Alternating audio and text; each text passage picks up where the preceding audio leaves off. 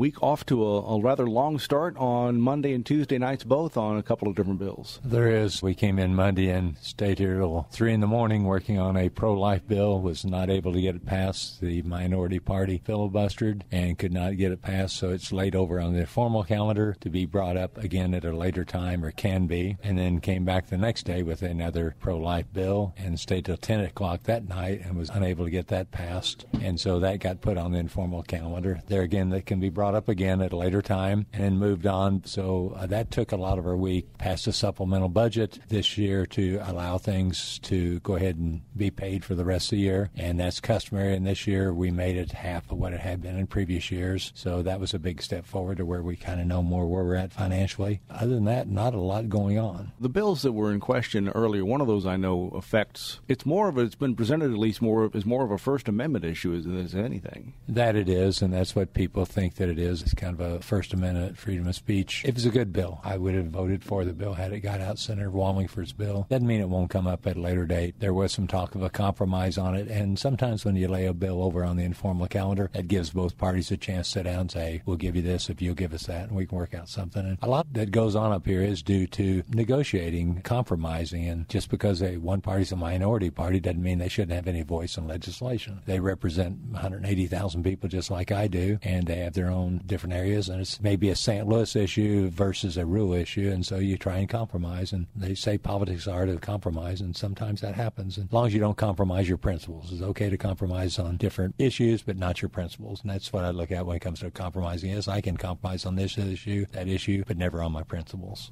House Bill 14, supplemental budget, also on its way to the governor now with 3 months left in the current fiscal year? Yes, just 3 months left in the current fiscal year, and this fills in the revenue until that time. It involved, I said only, but it involved $43 million of general revenue. Most of the rest of it was federal money and allows us to draw down that federal money to go ahead and complete that. A lot of it goes to social services and health and senior services, so that's where a lot of that money goes to. DESE will have some of it in there because of school enrollment increasing, decreasing, programs, etc. like that, but most of it is federal money. Passed a lot of other bills, but nothing of any significance. We are working hard. Like I say, we were here till 3 in the morning one night and till 10 the next night. We are working hard trying to get things done. We aren't doing any highway namings, but most of the bills we're bringing up are trying to be good, strong legislation that's going to help Missouri move forward in the right path with jobs and economic growth. And only 5 weeks now left. There is just 5 weeks left. It goes fast. We've still got the budget to do, the budget for 18, which actually starts July the 1st of this year. I sit on the Appropriations Committee, so we've been told that after we have session, there shall be about 6 hours of budget talks every night on appropriations, and so we'll try and get that out. That's going to take quite a bit of time once we get that out and get it on the floor. There's a number of important issues we feel very important to the growth of Missouri that have got to come up, so time's going to start running short. We always run out of time, and that's not all bad sometimes.